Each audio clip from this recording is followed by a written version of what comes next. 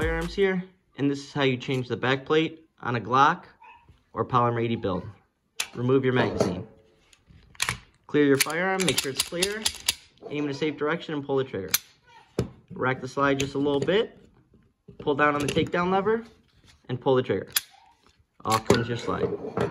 Now this is where you want to grab a punch or something similar to this size right here.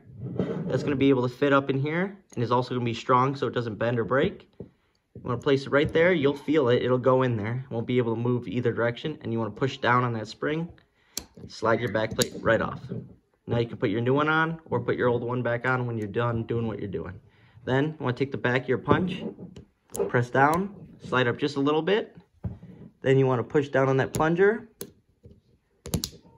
and you'll hear a click, and it's back on. Then, slide your slide back on your frame, rack slide a few times, and you're good to go. That's how you replace the back plate on a Glock or Polymer80 build.